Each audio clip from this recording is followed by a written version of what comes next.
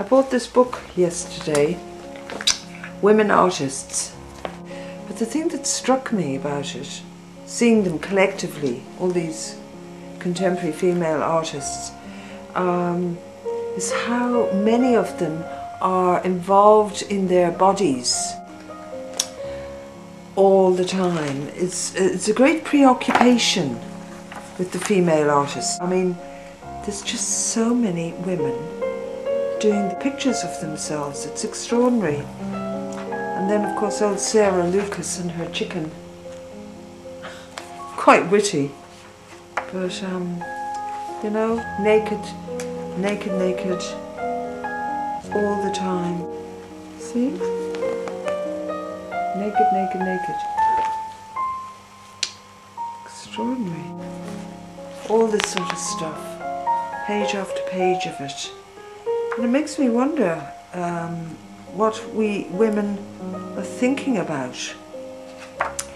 And if it's not sexuality, the vulnerability of sexuality, it's all about mutilation of the body. You know, this woman making a video of himself having an operation, blood, and all that. Oh, and this is the one I can't bear. Gina Payne, razors, self-harm. You know how women do self-harm. But really, do we have to? I don't know. I suppose I'm too much of a romantic. Can't see half these. I'll have to give in and put my specs on. So that's what a lot of these women are doing. And it's very interesting, really. Self-mutilation, self-exposure. See, more of it. Another artist. They don't really empower themselves. Women have so much stuff to work out yet about their sexuality, about the negativeness of their sexuality. Cindy Sherman, well, I mean, I love her. I think she's great with her photos. And, oh, this poor Hannah Wilkie. She was such a lovely looking woman. Here she is depicting herself nude once more. And then she got stricken by cancer. Look, poor thing. But you see, she made this her art piece. Videos of herself dying.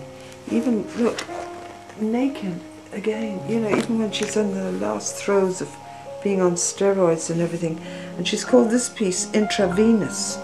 You know, she's taking her chemotherapy intravenously. Look, there. Extraordinary. So I find this book quite disturbing, actually, because there's so much self-mutilation. Look, here's another one. Look at their faces. It's almost like women have been nothing but tortured. And this is how they're expressing it, the torture. Ugh, another one with a knife. See between the fingers there. Horror stories. Isn't it? This woman. Yeah, stabbing in the eye. And, oh Lord. A needle in the eye. I mean, and here she is sitting amongst a whole load of flesh. Animal flesh. It's all very brutal. Body material, she calls it. I don't know. Men don't do so much of this stuff, do they? It's like we're suppressed psychotics or something.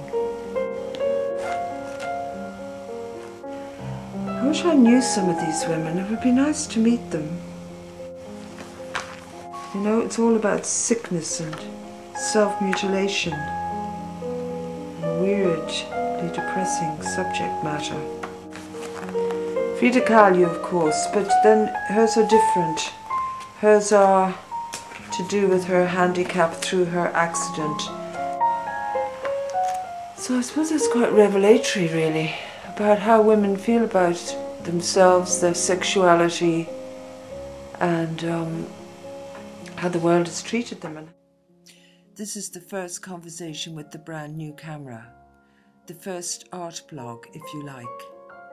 And to tell you the truth, 1 year later, I am none the wiser about the place of women in art.